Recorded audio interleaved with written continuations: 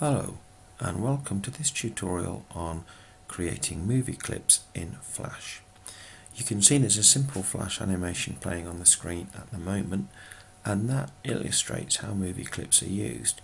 It's useful if you want to have an animation that repeats, or a slightly more complicated animation than one you can do with a one-off tween. So what I'm going to do is show you how I created this animation using movie clips.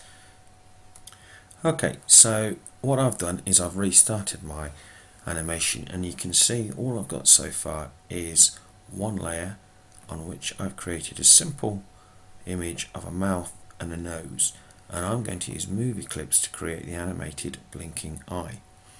Now the first thing I need to do is to create a new layer, because remember, every time you add an object onto a Flash animation, you really need to give it a new layer. So I'm going to call this one left eye.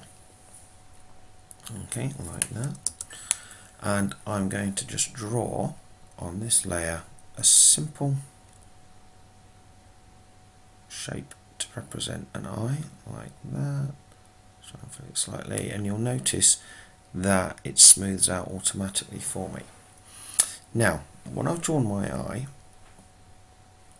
go to the properties tool, and I'm going to convert this image into a movie clip.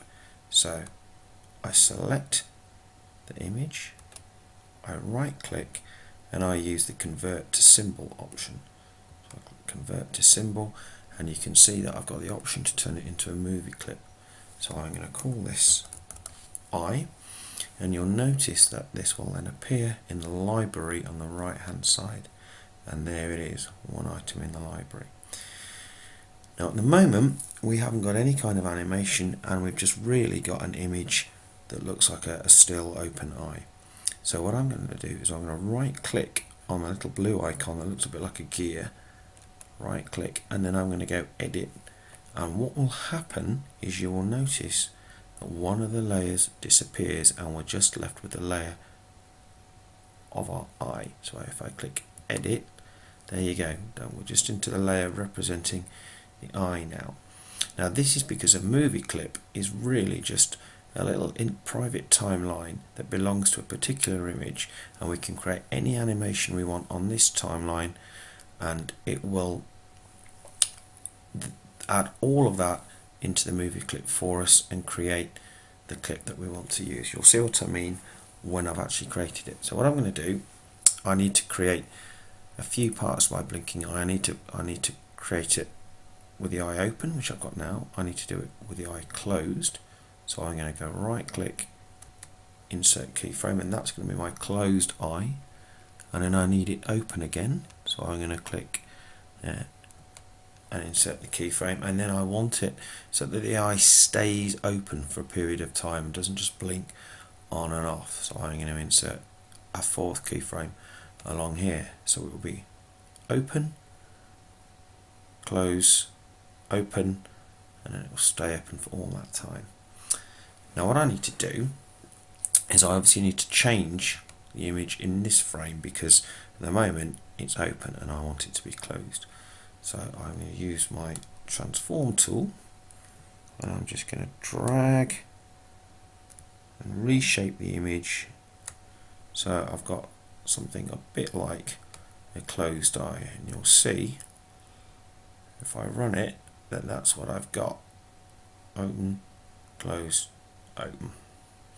And that's fine, but what I'm going to do to make that a bit smoother is put a shape tween in. So I'm going to right click, put a shape tween in, and you could experiment with this. You don't have to do this, but I'm going to do it. Put a shape tween in, and if I run that little private animation, there you go, you've got quite a nice blinking effect. Now you notice that that runs once. The beauty of a movie clip is it can be used to repeat over and over again.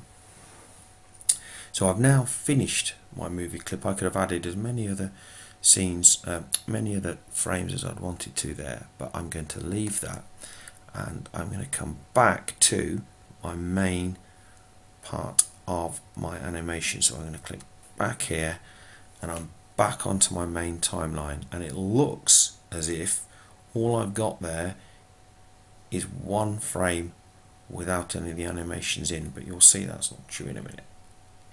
So what I'm going to do now is just add a couple of simple time frames, keyframes. I'm going to add a keyframe here for mouth, and you'll see why, because I want mouth to stay on the screen. I want this to be 5 seconds long, so I'm just going to make sure the mouth stays on the screen for that period of time.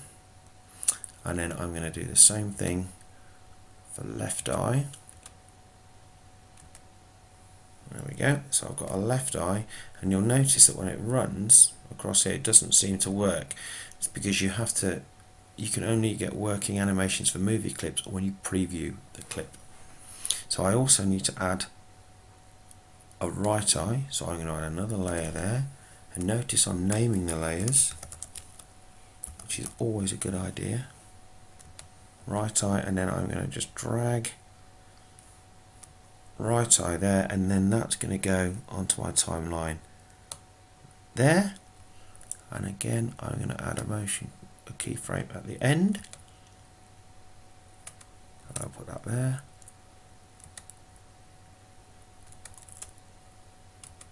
There we are. And I've got one movie clip there, and I've added the same movie clip there again, so they're both on those timelines there, and those clips will repeat all the way along this timeline till we reach 60 frames. So let's just preview the animation. Remember, to get a movie clip to work, you have to preview it. So I'm going to go publish preview, flash, and that's what I get. A pair of blinking eyes, and you notice that that just loops over and over. The timing's slightly out because I've lined the frames up slightly incorrectly, but what you can see is the principle of how that works. And if I just show you again, if I click on the right eye there, click on eye, right click there and edit, that's what's buried within that movie clip.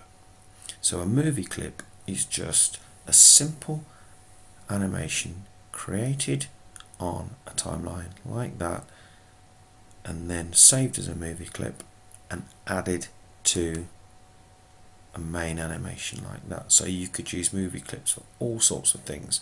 You could use it for raindrops falling from a cloud, anything where you're going to have repeated animations happening over and over again. So remember, the series of steps that you need to do is you need to create a layer for each object. You need to create your shape first.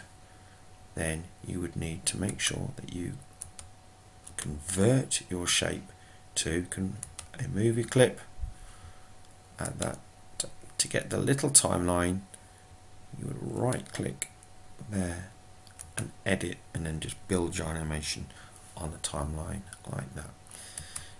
The best thing to do now is maybe watch the video back, and perhaps you could try and create your own blinking eyes by pairing this the video alongside a blank flash animation of your own, and then perhaps if you can think of a movie clip of your own that you could create to practice. Okay, so good luck creating movie clips, and I hope you found this tutorial helpful.